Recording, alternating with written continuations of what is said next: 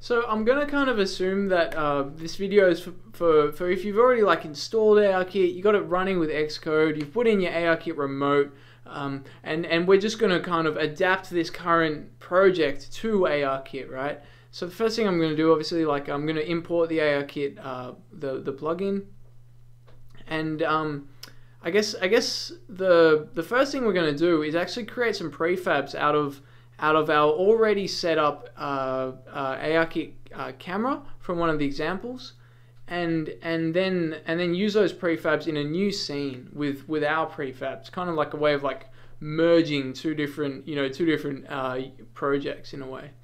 Yeah, so we'll have a look here. I'm just going to take care of a few of these this documentation that's come with ARKit. I'm just going to pop that in the ARKit folder.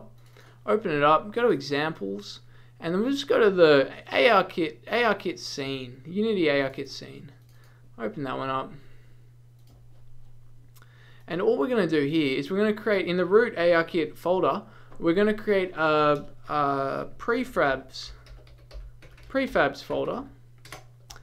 And we're just going to drag our camera manager and our camera parent into that folder.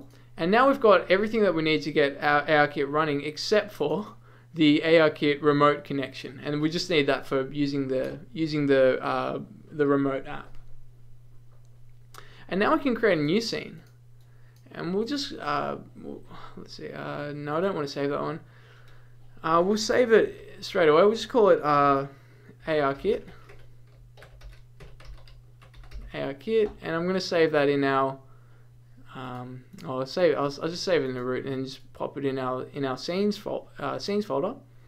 The first thing you might notice is that we've lost our skybox that we were using, so we can first of all just make sure we put that back, and then we can drag in our own prefabs. Actually, just the world prefab. And yeah, and then just use those ARKit prefabs. So we'll just go with the camera manager, the camera parent. I'm just realizing now that I put the remote in the old scene that we weren't saving, but yeah, we'll put the remote in this scene. And yeah, and when we drag in our camera manager, it's actually gonna look for a camera that's not there anymore. So we just got to make sure we attach our camera to the camera manager. And the other thing we got to attach it to is in our portal window. It's also going to look for the device that it's going to make sure, to compare against, to figure out whether you're going through the portal or not. Okay, and so we've hooked that up. One more thing we got to do to our camera is, at the moment, the clear flags are depth only. Oh yeah, I just remember I'm gonna remove my main camera.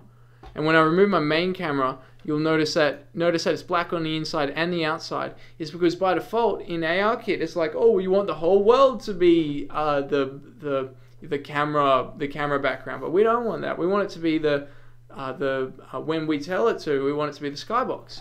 So in the clear flags of our camera, we're going to set that to skybox, which means that when we are drawing the skybox, it'll be skybox, and when we're not, it'll be the camera, the general camera background. Other thing we got to do with the camera is, to get those collisions, we're going to add a rigid body. We're going to turn off gravity. We're going to turn on is kinematic. We're also going to add a box collider, and we're going to say yes, it is a trigger, and we're going to do that same thing. We're going to make it a really long, skinny one. So 0.01 on the width and the height, and one on the Z. In fact, yeah, no, one, yeah, that should be fine. You can see here that yeah, we got that. It's kind of looking pretty good. Look at that clipping plane. Oh yeah, clipping plane's at 10 centimeters. I'm gonna put that clipping plane. See that like the distance between the sensor and where the camera starts. I'm gonna put it at 0.01. I'm gonna make that even smaller, so you could get really close to an object before it disappears.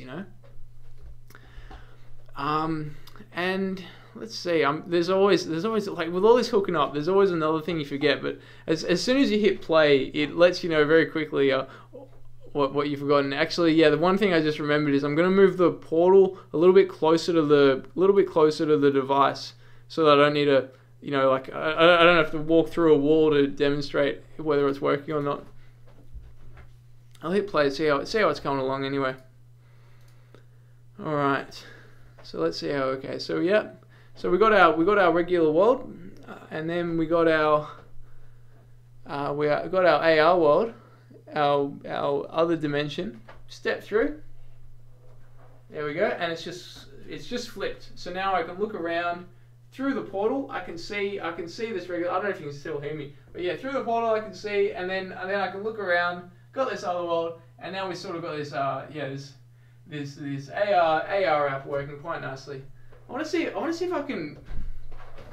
You know what I'm gonna do? I'm gonna. You won't be able to hear me. I'm gonna walk outside my room and see if I can get a really good look at the portal from another angle. I don't know if the cable will reach. We'll find out anyway.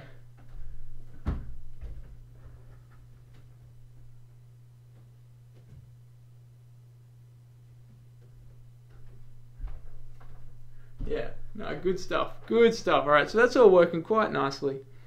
Yeah. Oh, there's plenty more we can go with this. One thing that I absolutely got in mind of a friend of mine and I was speaking about the sorts of effects that you could get. You know, like the sort of like ripples or what have you, like any kind of like, you know, as you step through the portal, what sort of how you want to make it feel like you're actually stepping into another place.